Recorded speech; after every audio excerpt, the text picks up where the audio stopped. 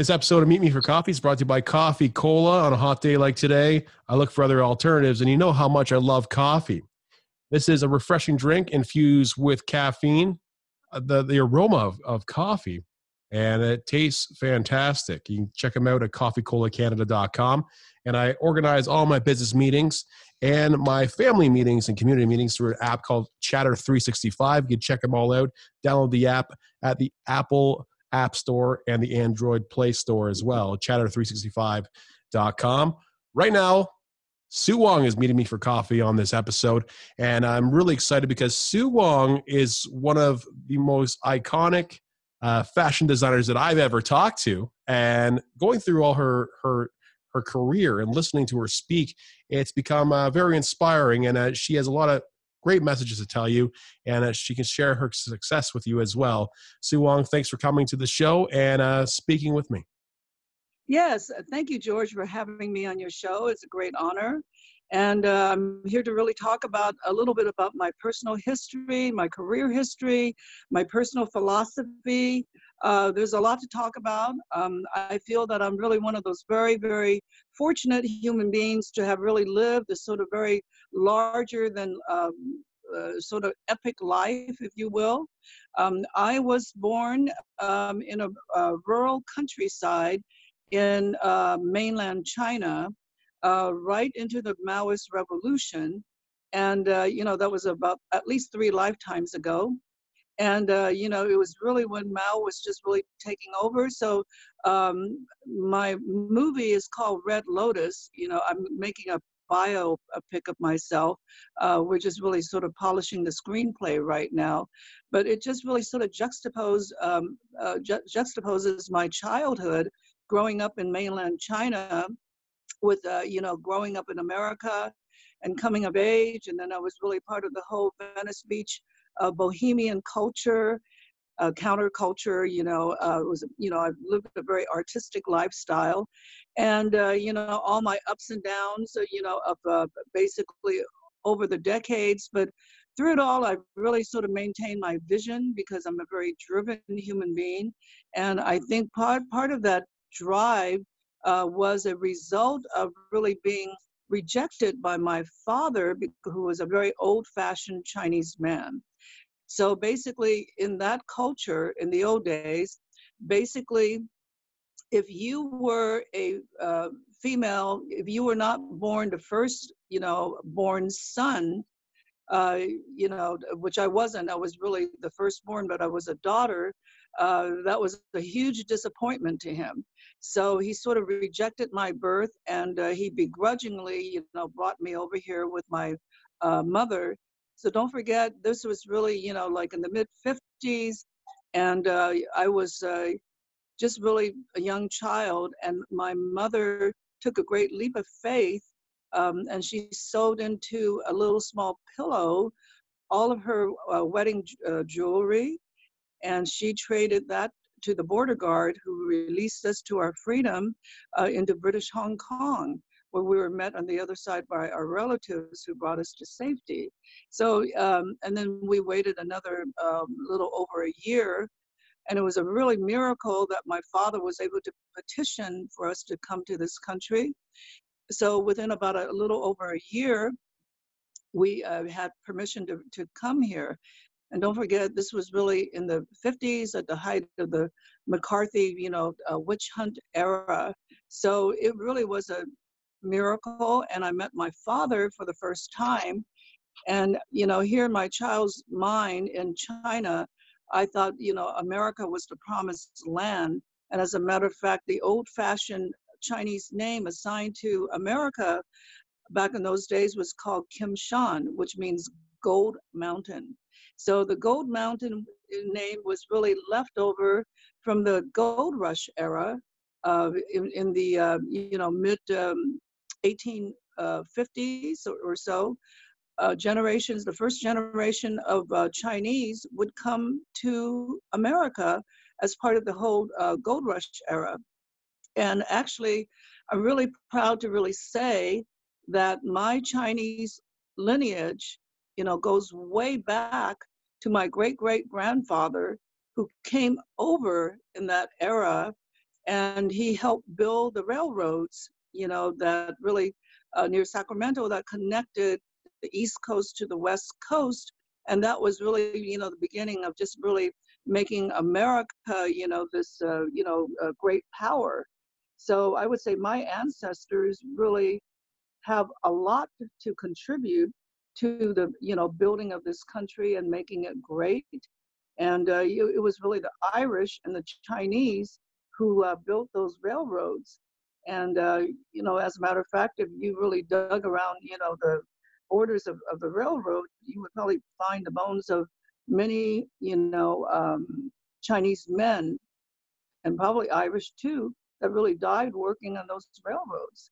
So I'm very proud to say that my lineage, because I'm from this region called Taishan, Taishan. It's a region in southern Guangdong province, of which the old capital used to be called Canton, but now it's called Guangzhou, of course. So I was born in, probably the equivalent of a 16th century Chinese sleepy village, very, very medieval in a way. Chickens would just really strut around, the courtyard next to the temple where I used to play.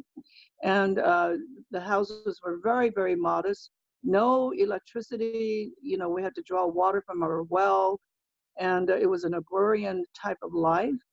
So, but basically the people in Taishan, the Taishan region, were the first to send their sons and daughters overseas to America to help build America and make it great.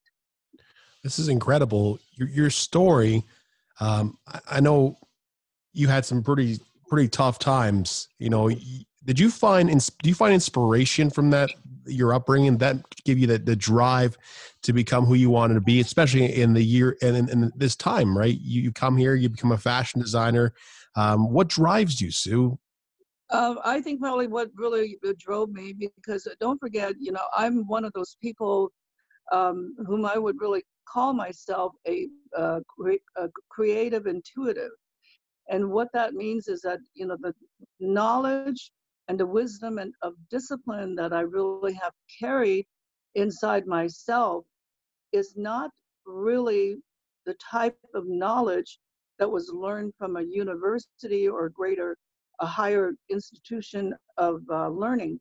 Because fashion design, I chose as my modality of work, of creative work, because I had kids to raise, I had a family to take care of, my mom and dad, my brothers to really take care of, even my husband. So I carried a lot of really weight. So I think it was really being initially rejected by my father, basically. And that gave me the impetus to really go out in the world and probably be this great overachiever, to really prove my worthiness to him. So that really was a lifelong quest that I really had to overcome. And I think just really now at this point in my life, I really feel that I finally have done it, and I don't really need to really prove anything anymore, but it really took my whole lifetime. And also, I think I went into fashion basically as a sideline, because originally I wanted to study art and I wanted to be a painter.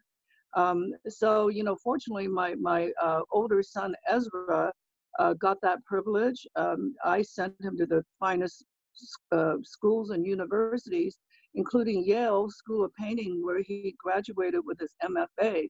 So he got to really do everything I wanted to do in life.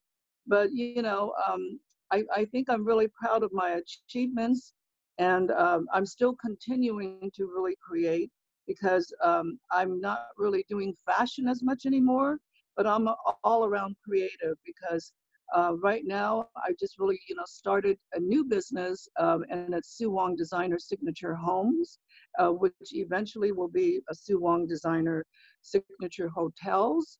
I'm going to be making my biopic Red Lotus, as I mentioned. Red means everything passionate about life. It's the sacred Chinese color because it's the color of the lifeblood. So stop to think about it. When you're alive, everything is passionate, the lifeblood flows through you, and it's really everything positive about life. Now, the funereal color for the Chinese is white, not black, because white is when the lifeblood has left your body and you turn white. So basically the Chinese wear white, for the funeral, and the brides always wear red because red is the holy, sacred color of life. You know, you really inspire me just hearing you talk.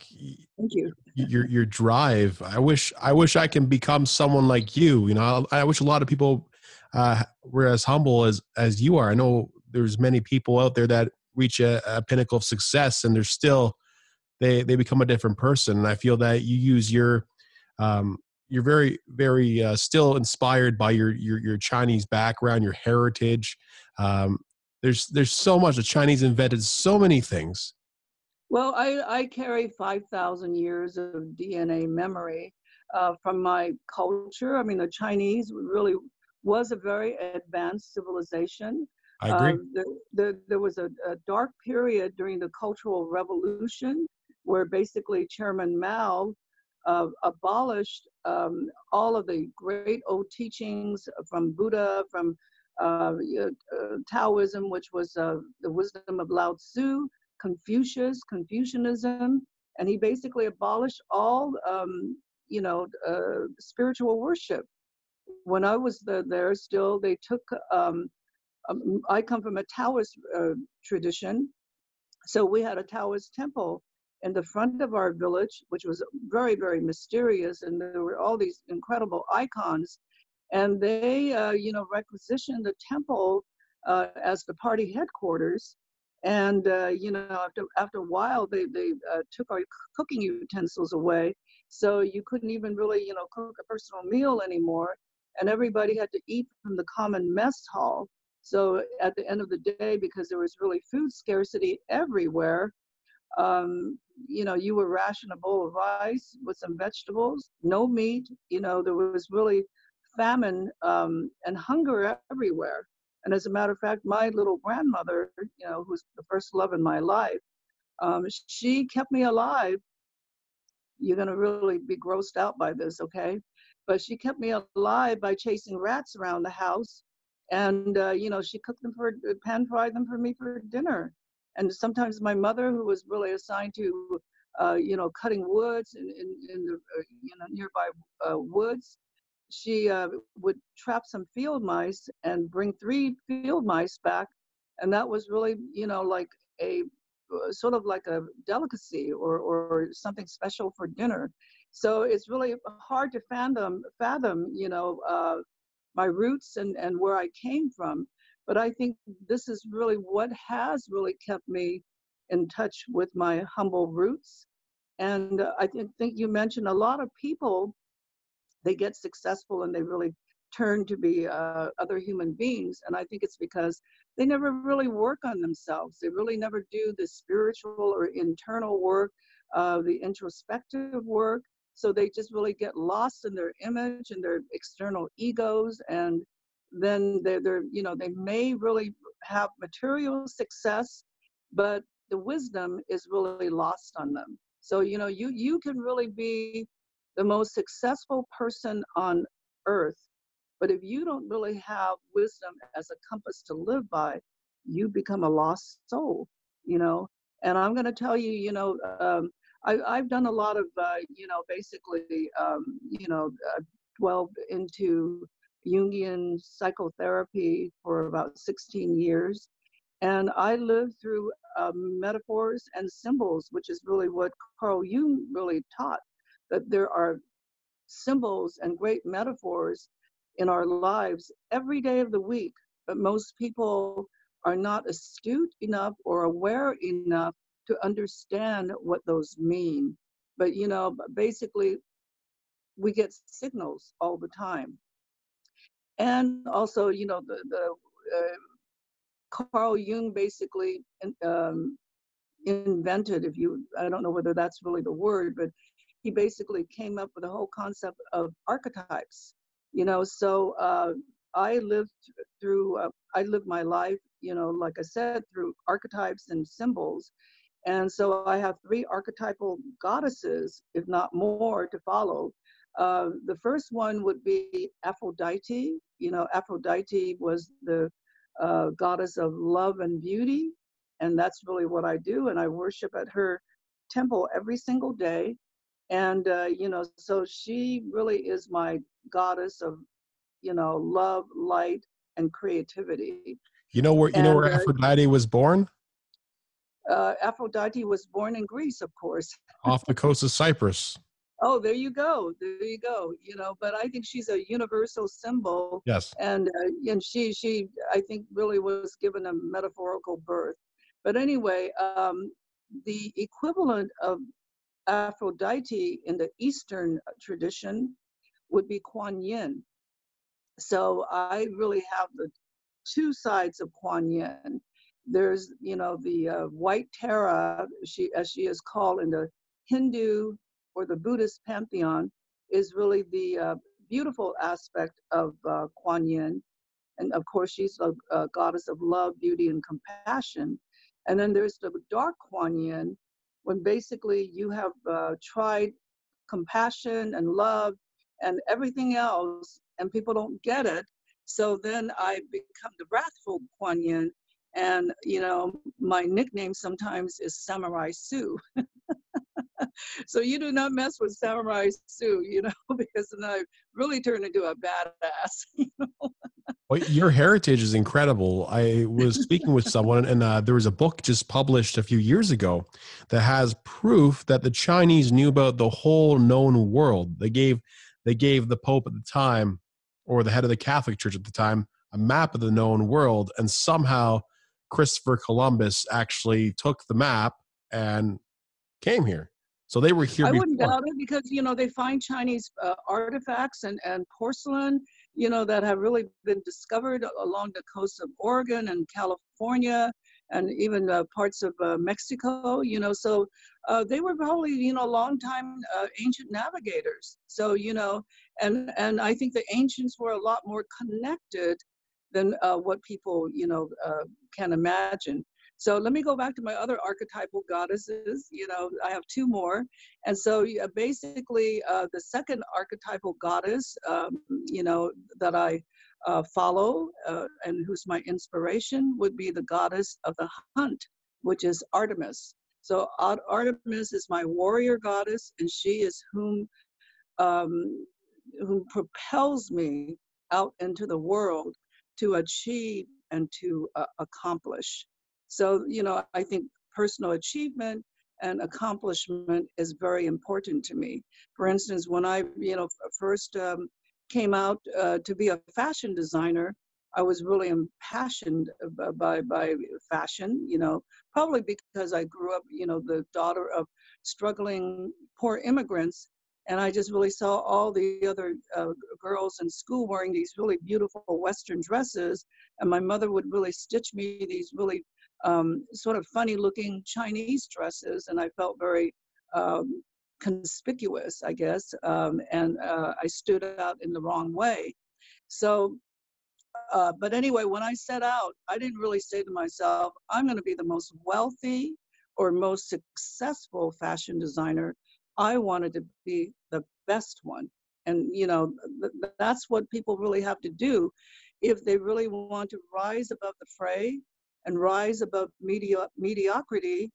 They really have to shoot for excellence. So I have very, very high standards. Sometimes I'm probably a little difficult, on the people around me, but I do have really high standards of excellence. But then that's what really separates the men from the boys, or the girls from the, goddesses, or whatever you want to call that. So my last goddess that I pay homage to every single day, in the way I live my life, in the way I interact with people, in the way that I perceive things, is the perception. And then what you do with your life, how you walk in the world, and how you talk in the world, and how you walk your talk in the world. So that to me is really important, and that is the goddess Athena. So you're Greek, or Cypriot, so it's very, very similar. So you come from very ancient traditions as well as I do. Um, so these are my goddesses of the Western pantheon. And I was, many years ago, not many years, probably 7 or 8 years ago, I actually went to Greece, and I went to Athens, and I went to the Acropolis, which is a very, very magical vortex, by the way. I mean, just by virtue of the fact that the entire Acropolis is built of crystals. Can you imagine what a PowerPoint, the Acropolis is? And on top of the Acropolis sits the temple of Athena, the Parthenon. So she is my goddess of the wisdom sphere, because Diana is all about wisdom and balance and impartiality. So you can be the greatest artist on the planet. You can be the most successful businessman or businesswoman, and a great achiever.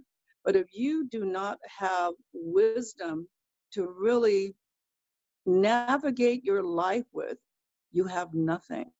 So, I think wisdom is very, very important. And wisdom is a totally different thing from knowledge.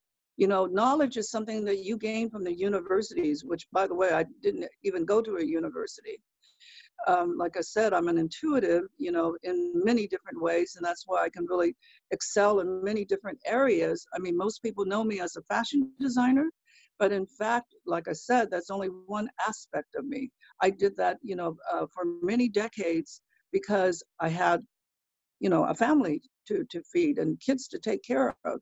But in fact, I'm really very skilled at many other modalities.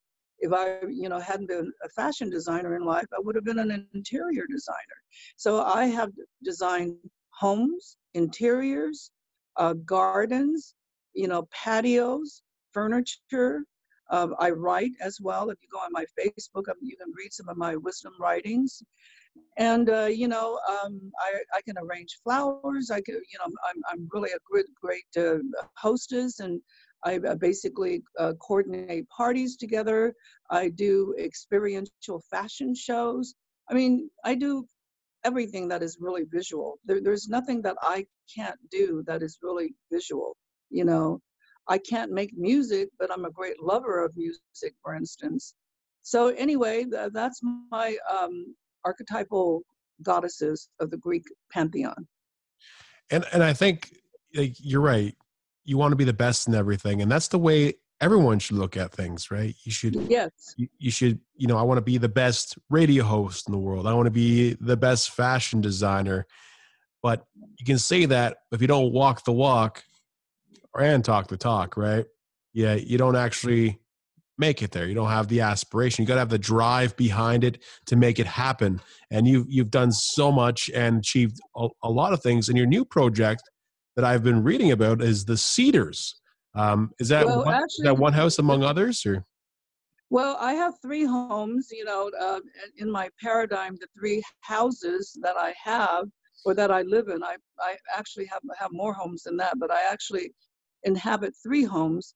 The Cedars is my Hollywood grand dame, I would say. She was like the most elaborate and the most lavish house of her day when she was conceived in the 1920s. And I'll, give you a little bit about its illustrious history in a minute. But I have the Cedars, which represents to me, she's like a beautiful grande dame, or an elegant woman. So she represents body. So my three homes represent body, mind, and spirit. So the Cedars is the corporeal feminine body. Then I have a whole 180-degree turn of who I really am that people don't know about that much, and that I basically am also not only a sentimental romantic, which what the Cedars is the ultimate, romantic home of the 1920s and 1930s, just because it's so iconic and so many fabulous people have lived here. So then I've been collecting art for, about, almost 4 decades. So I really have amassed a really great modern art collection from mostly my best friends, although I have an Andy Warhol Mao in my collection as well. And they're all the most fabulous, fabulous talent. And I just really felt that it was really uh, appropriate to collect and to support my contemporaries, who are also my best friends. So I have about 200 pieces of art in my contemporary art collection, which I scatter around, my design studios, my 3 homes, etc. And so that house is in Malibu is completely modernistic.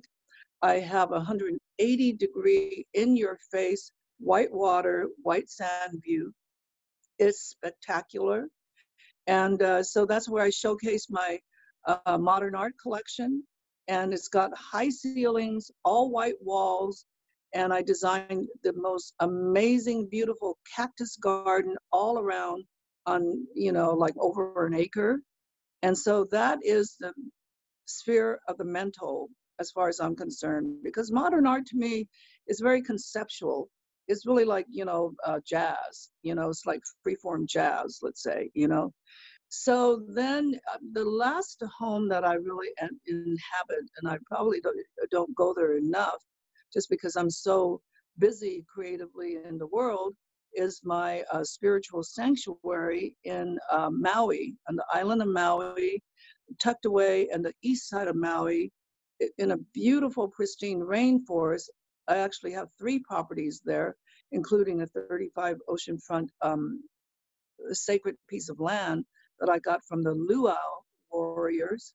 It actually belonged to Cordelia Mellon May, who was a member of the illustrious Mellon family. And upon her death, she bequeathed it to the Nature Conservancy, who decided to put it up for sale. So the community of Kipahulu is a green, ecologically conscious, nature conservation. I myself am a nature conservatist. I basically donated $1 million to the Nature Conservancy, and also $1 million to my community of Kipahulu, which is only about 200 people, by the way. But it's the most pristine and gorgeous, well-preserved rainforest. And I don't know whether you've ever been on the island of Maui, but there's this drive called the Hana Highway. And that is a world famous highway that is one of the most scenic roads in all of the world. I mean, I would say it rivals the Amalfi Drive, but it's a different type of feeling, of course. But you're, sort of like careening over perilous cliffs that plunge down about 200 feet below with the waves crashing.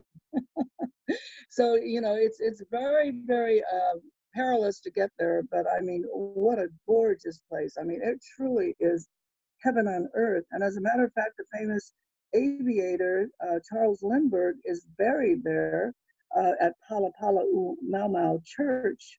And he and his best friend, Sam Pryor, who basically, discovered the 7 sacred pools of Kipahulu, where the Ali'i class, was the ancient Hawaiian royalty. So there's a series of 7 pools cascading all the way down from the crater, which is the crater of Haleakala. Haleakala means the house of the sun. So, and these pools are brackish water. And so in the ancient times, only the Ali'i, the royal class, was able to really bathe in these sacred pools. So, I have all these different aspects of me, and everyone is really equally me. They're just different aspects of who I am. You have to have a really fine balance of body, mind, and spirit to be a fully realized dimensional human being. You can't just really dwell in one realm and not the others.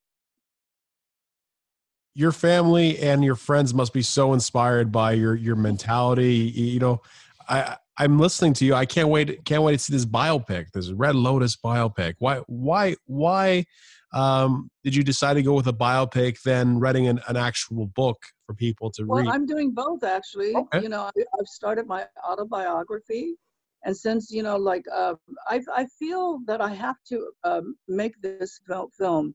I feel compelled to write my autobiography because I've had such an incredible story to tell that I really think that my story can really help other people have belief in themselves. Because I think what is really lacking and many people that they really have a struggle with, and maybe this is really the reason for all the pestilence and the wars and the ego battles between nations and everything. There's a lack of self-love and a lack of self-belief in most people.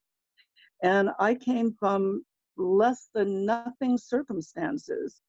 I basically grew up in the ghetto in South Central LA until I was about 12 years old.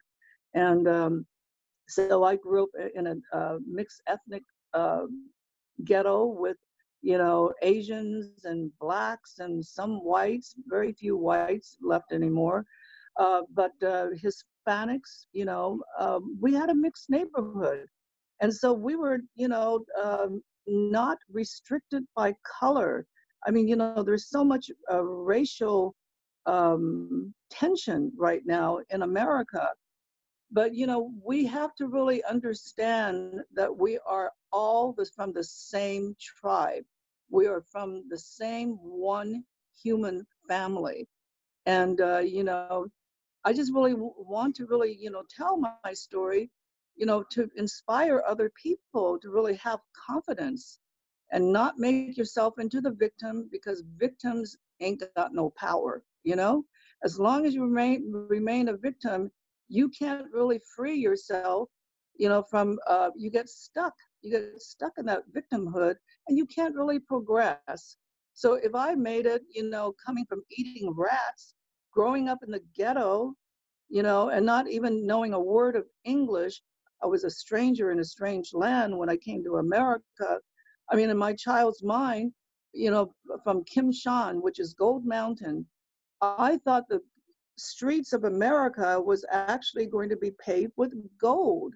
And I thought that there were going to be um, sparkling gems, just really, hanging from the trees. So that was really my illusion of America. But anyway, I just really, one has to really have a vision of what they really want in life. And when you have that vision, you have to really hold that vision and really, give it energy. You have to have enough confidence to give your dreams and your visions power by believing in it. And, even Einstein said everything in the universe is all about energy. We are energy, you know, uh, everything is connected. So you have to really, tap into that power of self belief to manifest your dreams.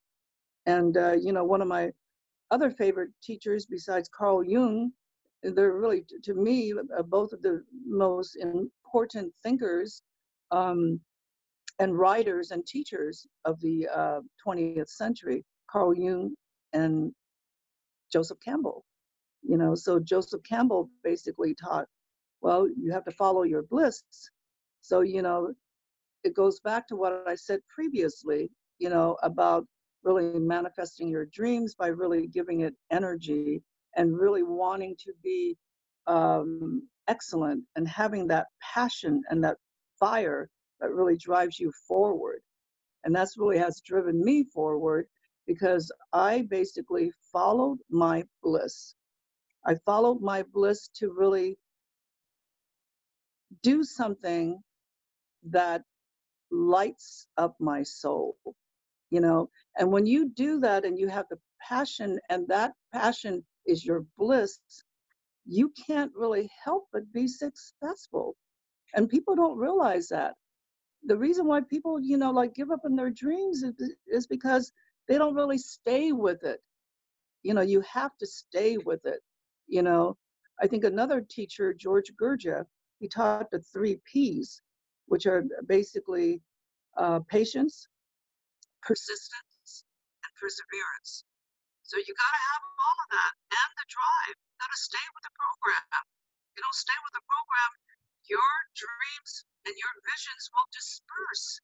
They will lose force and they will lose momentum. So I'm trying to really, you know, tell you and your audience how basically I manifested my dreams. And believe me, I've had my share of Shakespearean, or in your case, I'll say Greek tragedies, in my life. Because to me, the Greeks really had it figured out many, many thousands of years ago, the whole human condition. So hence you have the Greek tragedy and the Greek comedy, you know. So, and that is what we human beings are all about. It's tragic and it's comedic at the same time. But, the Greeks were the ones that basically figured out the archetypes, and people like Shakespeare picked it up in his time. And, so you hear about the Shakespearean tragedy where he talks about all this human drama of lust and greed and power mongering and betrayal and everything. Well, I've had more than probably 10 lifetime share of that stuff in my lifetime, but you have to roll with the punches, because to me, everything is a test. Everything is a test from higher powers, beyond us, and we are here with 4 great purposes. We have to pay back the karmic debt. We have to really be here for learning. We have to really have a purpose and have a sense of contribution, and we have to really do all of these things, because that's what we came here for. So you got to really find your purpose in life, and you have to really be driven by passion and commitment to that purpose. And that's what really, makes us great. Otherwise, you're going to just really be mediocre. You're just going to be mediocre and go with a sort of sheeple, which a lot of people just, it's safer to be a sheeple, but it really takes risk to be excellent at what you do. I've always believed that your energy should be in sync with your soul. Absolutely. If you stay true to your soul and you stay true to what your inner voices tell you to follow, you can't ever go wrong. I'm not saying that your soul's wishes have to be dark or evil, but what really is basically another way of following your bliss.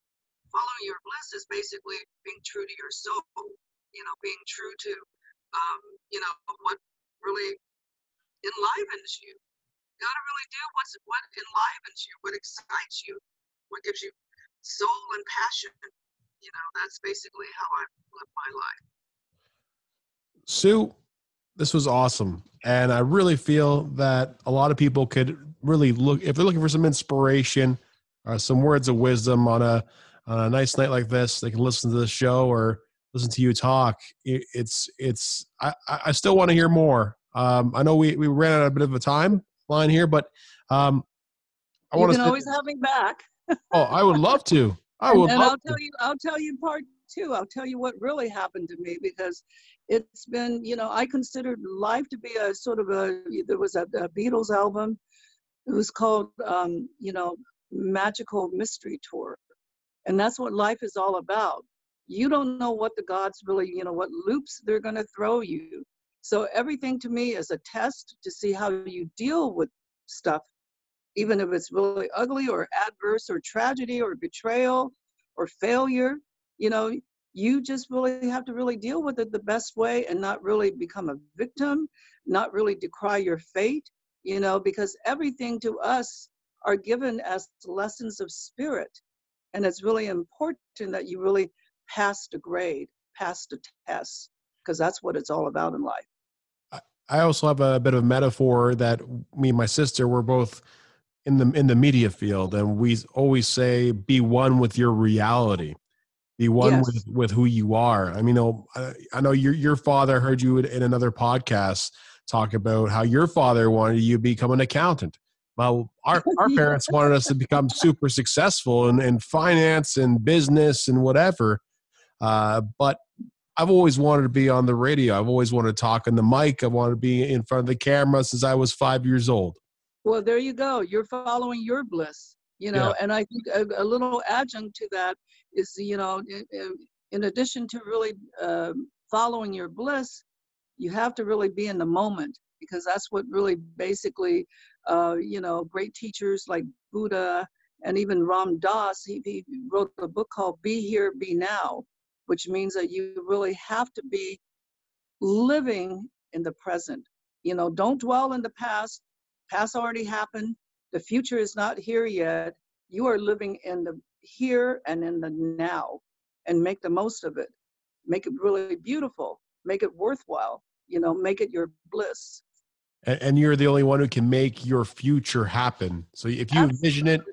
it'll happen. You got to just work towards it and ask the universe to use your energy to ask the universe to gravitate that towards you. But you have to actually want it, right? You got to pull it towards you like a magnet. It's like a magnet. Everything in the universe is really about energy, and your thoughts really, your predominant thoughts is what really manifests your future, your life. There's three key words, and they are called think, act, and become.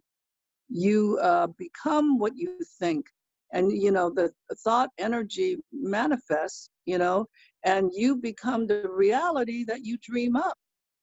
So what you think, what how you speak, or what you speak, and how you feel really will determine your destiny.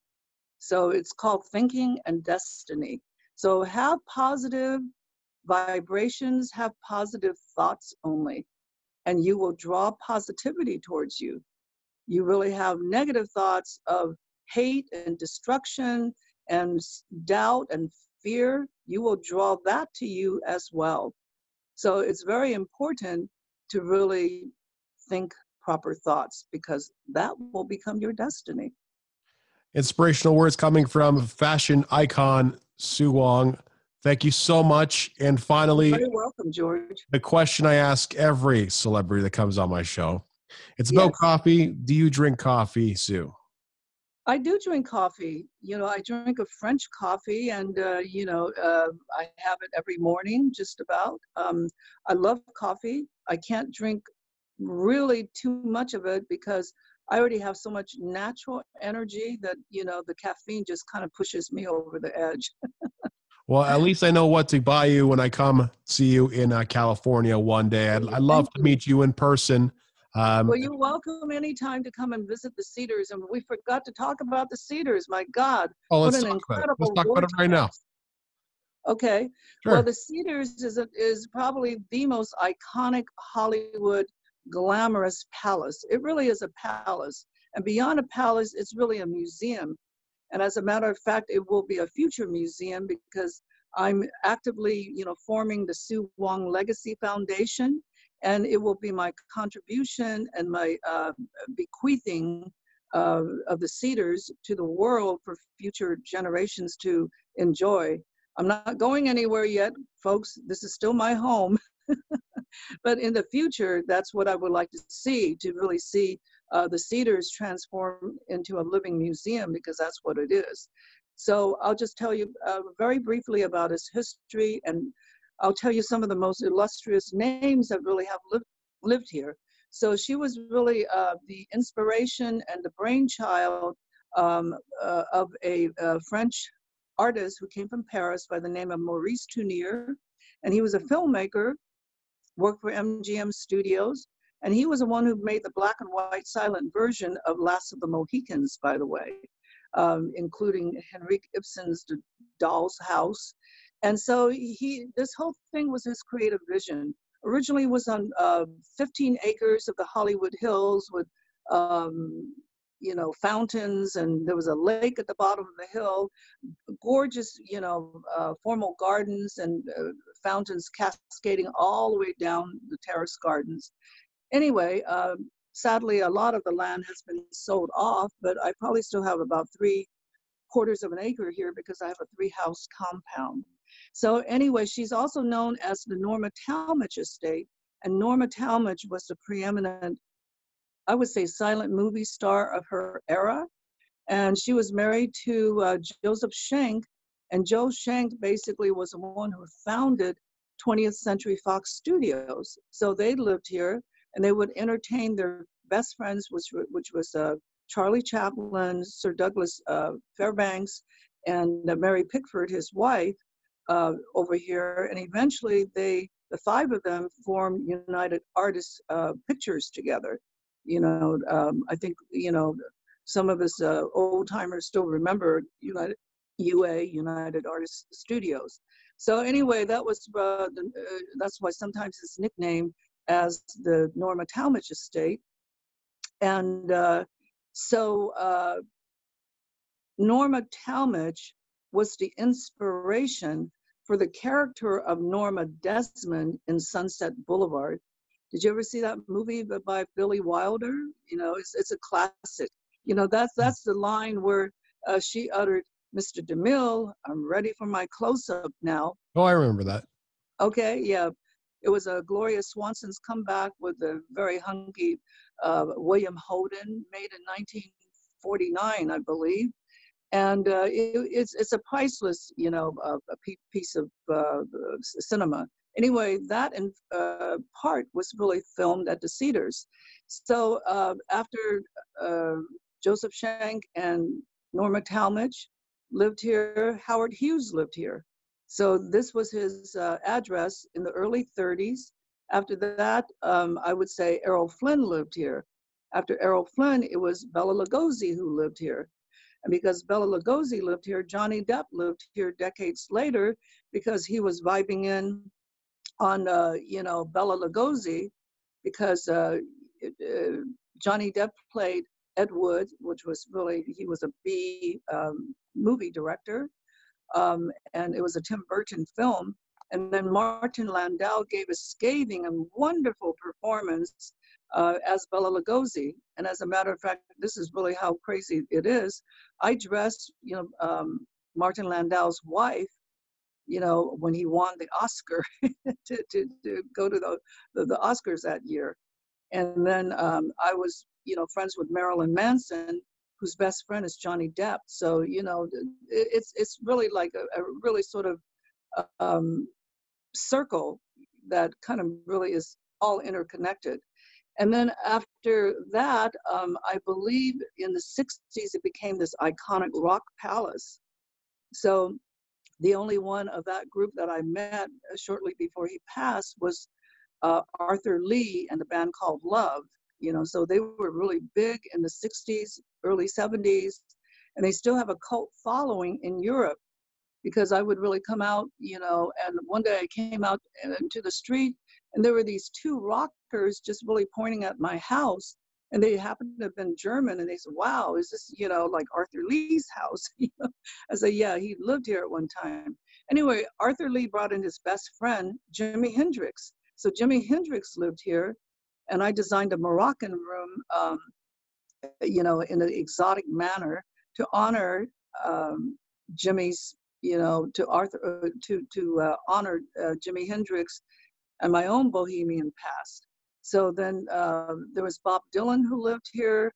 There was Van Morrison who lived here. There was Jim Morrison who lived here. There was John Phillips of the Mamas and the Papas, and the Rolling Stones lived here with Brian Jones. I mean, the list goes on. And then in 1968, they made the iconic movie Easy Rider here. So Dennis Hopper and Peter Fonda were here. So if you ever look at the film again, all the scenes, the New Orleans scenes, you know, they were filmed right at my foyer, you know, the huge ballroom with the golden colonnade, as well as my library. So, that was, filmed here. So it's a legendary house. And, it is a vortex, and it is haunted. I always tell people I live with a lot of famous ghosts. Well, we should into that some other time. Maybe we can do a bit of a paranormal, what's called the conquest that Jimmy and Ron Russell do. They went on this paranormal ghost hunt. That's what it was. Well, I already did that, and Jimmy came through to one of the paranormal investigators, and he said that there's a song that he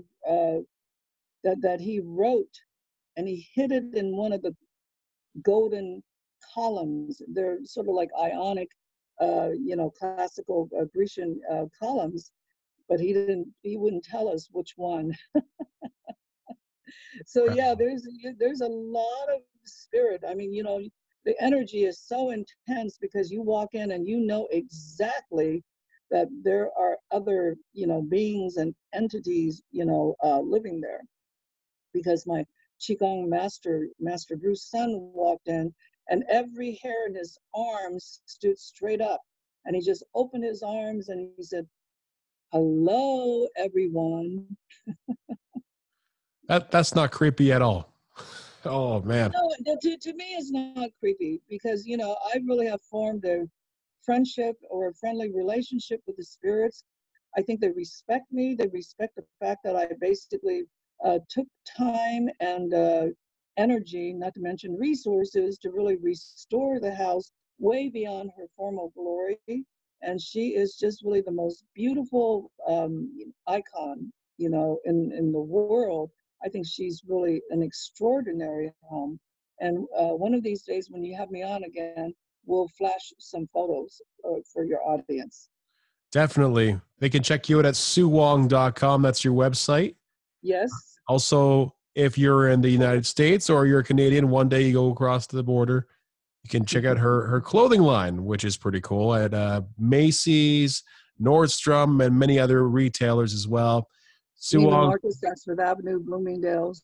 Yes, and also, your listeners can, your audience can also find me on Facebook under Sue Wong Fashion, as well as Instagram. So, and I do a very colorful Facebook because I call it the Sue Wong Daily. It's almost like a magazine, and I post about beauty, about fashion, about art, about architecture, about literature, about philosophy, spirituality, everything that really interests me. that's incredible. Thank you so much, Sue. Well, you're very welcome. Thank you for having me, George.